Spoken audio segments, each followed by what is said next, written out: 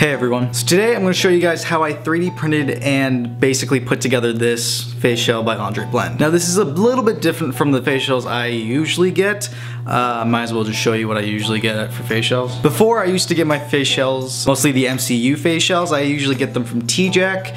This is my favorite T-Jack Faceshell. This is Homecoming one I got back in 2018, I think it was, 2017. Now this Faceshell is vacuum formed, which means it's very flexible. It's made out of plastic that's strong and you know, it can flex around and shit. And the lens frames are molded and casted in resin. And then the other type of Faceshell that I've gotten, this is actually the most recent one I've gotten, if you've guys seen the video. This one is my Matthew De La Cruz Ultimate Faceshell. This one is 3D printed, and then the lenses are printed on a, what do you call it, a resin printer. That's why they're so smooth and stuff. Now obviously they don't have the actual lens in them. That's because I'm gonna replace them with something later on.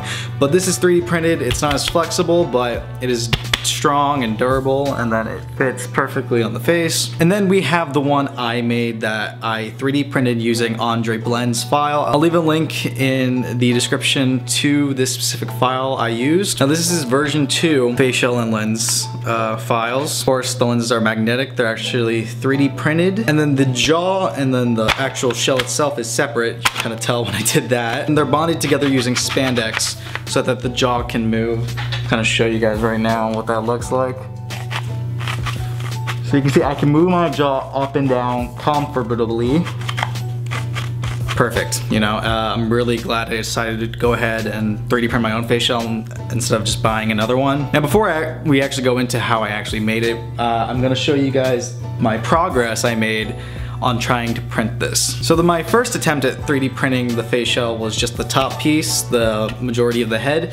This was the first print I ever did, and I didn't do anything. I didn't scale it at all. I just printed it as it was, and I found it was way too small for my head. Doesn't even fit. So this was way too small. The next print I did was I scaled it up 5%, so it was scaled to 105%. And it actually came out pretty good.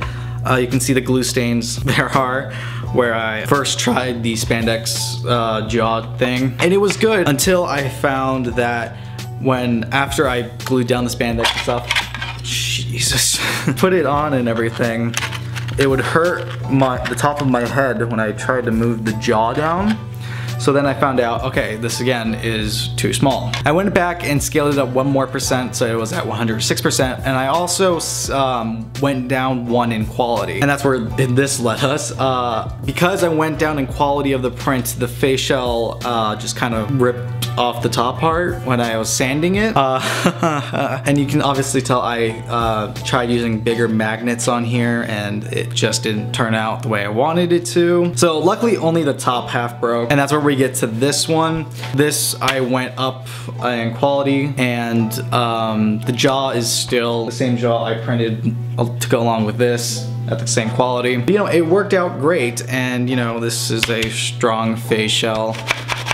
So now we're gonna go ahead and go on to how I printed it, how I put it together, and all of that. All right, hey everyone, so here we are in Ultimaker Cura. This is the program I use to slice my files for 3D printing. Here we have Andre Blend's Faceshell files. Here's the actual Faceshell top half, and then here we have the jaw. Here we have the right lens, and then here, oh, that was the left lens, and here we have the right lens. So I'm basically going to show you how I positioned my files and what thing I printed them at. I don't really know that much about 3D printing, and if you have any more tips on 3D printing, go ahead and drop it down in the comments. I'm still really new to this, so any helpful tip helps, but for people who are new to printing Faceshells and whatnot, this is the video kind of thing for you. So the first thing I did, I was trying to print my Faceshells, was I scaled them to my head size.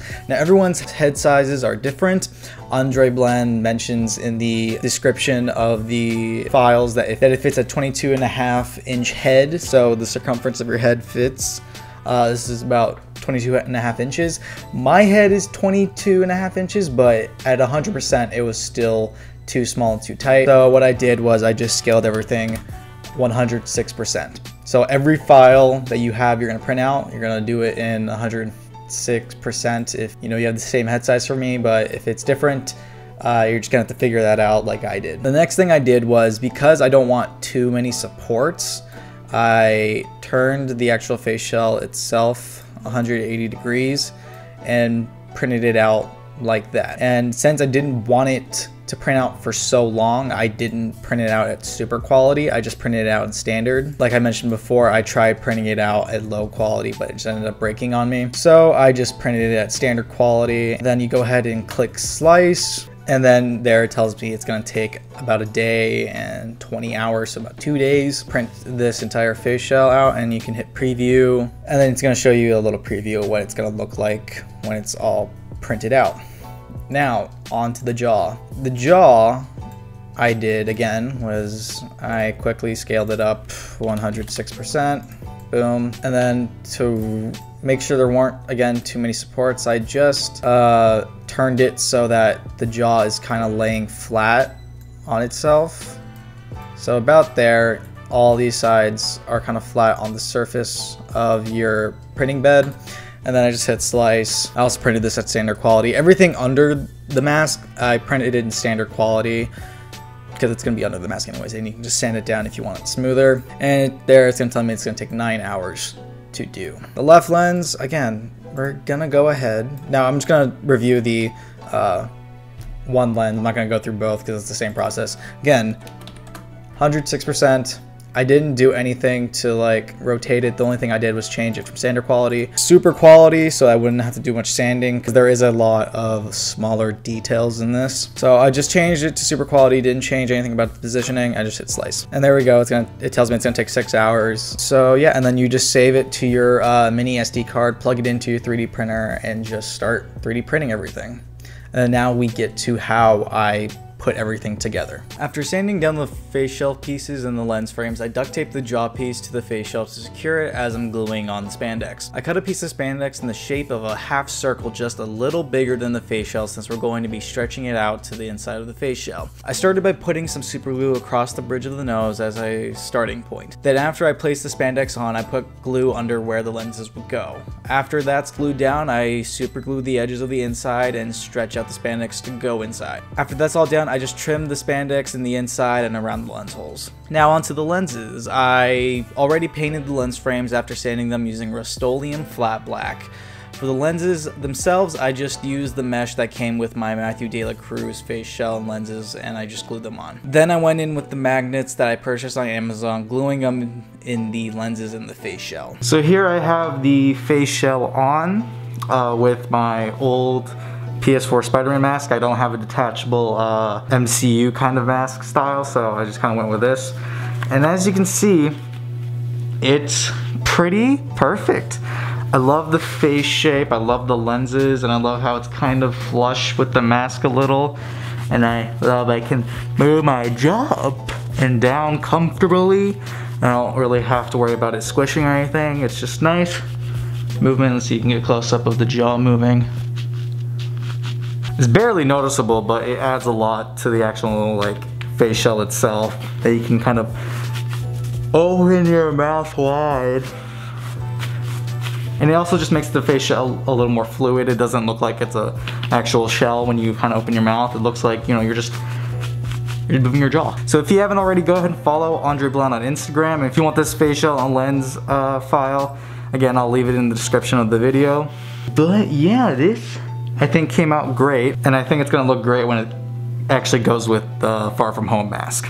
Let me just take this off real quick. Now, something I didn't add in when I was putting this together on camera was I added in padding from an old Far From Home face shell, just so it's a little more comfortable. You can see there. I've mentioned it before in my other face shell tutorial videos.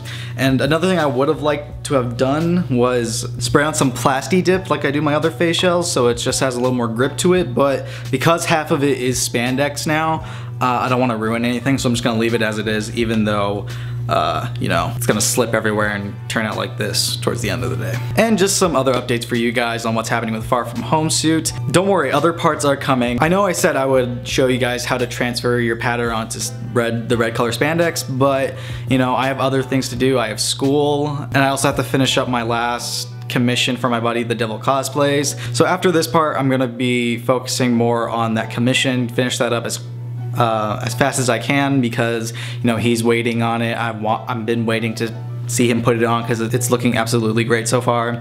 And I have 3D printed something else for this cosplay. It's these little web shooters that I got. I know I showed you guys the file I was using for these web shooters, but luckily the creator of those web shooter files saw this video and then contacted me on Instagram saying he has an updated file of these that are a little more accurate. So I said, yeah, I'll take those. And yeah, that's where I got these little updated web shooters. They're perfect in size. I didn't have to adjust them at all. I just printed them out as it was and painted them. So yeah, the web shooters are done. Go ahead and follow him on Instagram too, because he didn't really have to do this, but he did anyways. Just, I don't know why, but yeah, give him a follow. That's it for this video. I hope you enjoyed it. Make sure to like, comment, and subscribe, and I'll see you guys in the next part, hopefully soon. Probably, maybe not.